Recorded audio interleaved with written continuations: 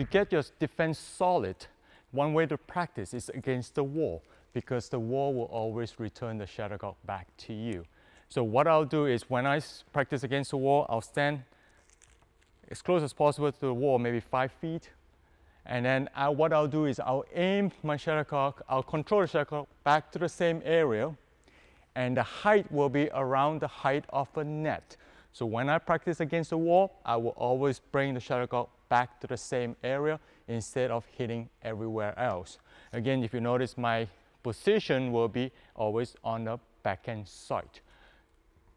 Now I'm going to show you how it's going to look like with my defense against the wall.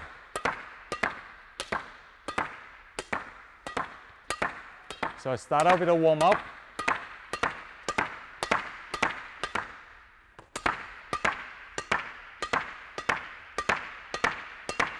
It goes to the same area. I try to control it back to the same area.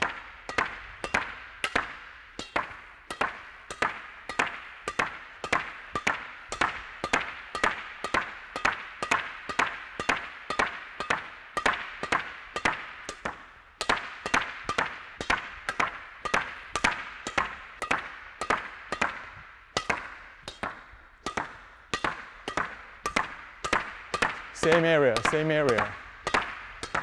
Doesn't matter where the ball goes, I bring it back to the same area.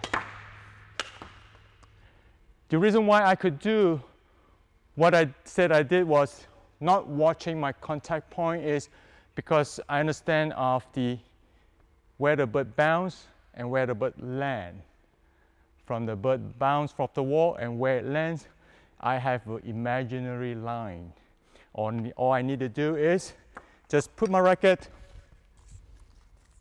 towards the imaginary line, and that's how I contact the bird.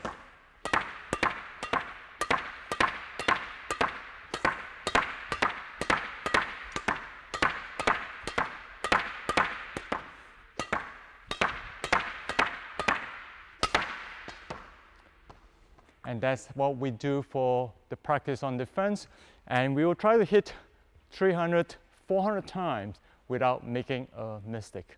My record happens to be 535.